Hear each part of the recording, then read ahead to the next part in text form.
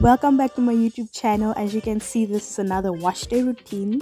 So my cousin's hair was very dry, and so I needed to focus on moisture, getting a lot of moisture into her hair. So first of all, I started off with pre-poo, which is a treatment that you do to your hair before the shampooing process, and what that does is it boosts the effectiveness of the conditioner, and it also helps strengthen the hair so there will be less breakage. So first of all, I started off by spraying the hair with water, and then I add the Inuka tissue oil on top of the hair. So what the Inuka tissue oil does, it strengthens and revitalizes the hair.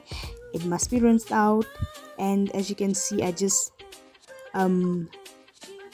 make sure every strand gets some oil in it so it's saturated, and then afterwards you leave the pre-poo in for like about 30 minutes in a shower cap, and then you rinse it out, and then you shampoo it.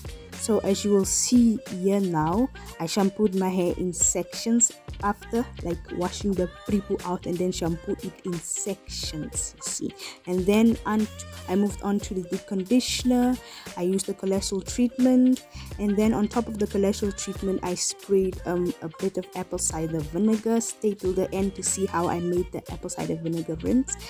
What the cholesterol treatment does is that it's gonna moisturize the hair in a deeper level. So as I told you, hair was very dry, so it helped to put some moisture and hydration into her hair. So this is the end result. As you can see, the curls are popping and the hair is shining. So this is the products. So this is the shampoo that I used to wash my cousin's hair. It's just the organic repair and care shampoo. This is what I first started with, and then this is what I first started with, the pre-poo. This is what I first started with. The pre-poo is the Inuka tissue oil. You can also use it for your hair or your skin. So I tried it out for the hair. You see Inuka tissue oil, the lavender one. It strengthens and revitalizes hair. So yeah, this is the oil that I used on her head for the pre-poo. You see, it looks like this. And then I followed it with the shampoo that I already showed you now. And then this is the cholesterol treatment I used. I can't open it because it's running out, so yeah, I just put a plastic to cover it. So this is how it looks like. So easy. Repairs, moisturizes, strengthens and protect your hair. This is the cholesterol treatment that I used on my hair.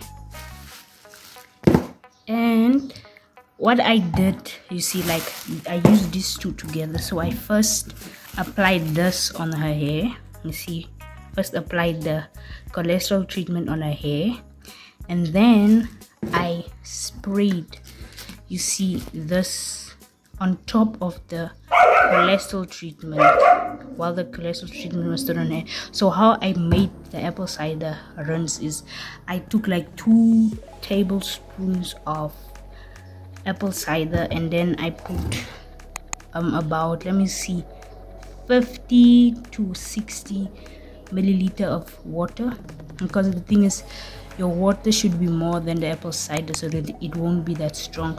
So then I used these two together. As you saw, like the curls came out very nice. So what the apple cider vinegar helps with, it also helps, you know, your scalp, so that you don't have like dandruff and all those things. And for us with type 4 hair, it helps to define the curls. So yeah, that is all I used. And then for the moisturize, it's gonna be in the next video, because I'm also gonna use this same products, but then I'll show you very detailed, and also like the products that I use to moisturize, you see, her hair.